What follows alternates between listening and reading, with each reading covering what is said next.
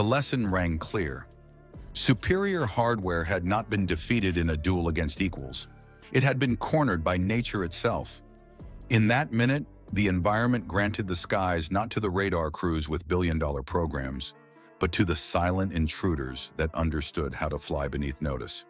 Olenia Air Base sat in darkness, the Arctic sun still below the horizon, when defenders leaned on their radars and missile batteries with the confidence that steel and electronics would hold the line. What they did not count on was the atmosphere itself turning traitor. At -12 degrees, a strange temperature inversion settled over the tundra. The surface air, colder and denser than the air above, bent electromagnetic waves across the horizon.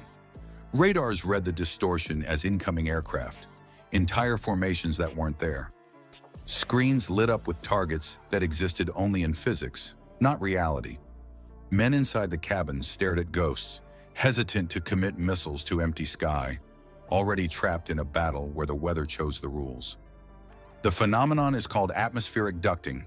It turns the sky into a hall of mirrors, bending signals and multiplying them.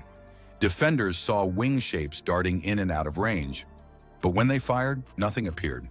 An old P-18 spoon rest radar dug out from Soviet stockpiles should have tracked anything crossing in from altitude. But in these conditions, its decades-old vacuum tube amplifiers went blind.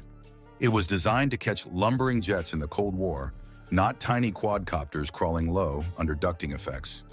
Operators tried to switch frequencies, change gain, adjust filters,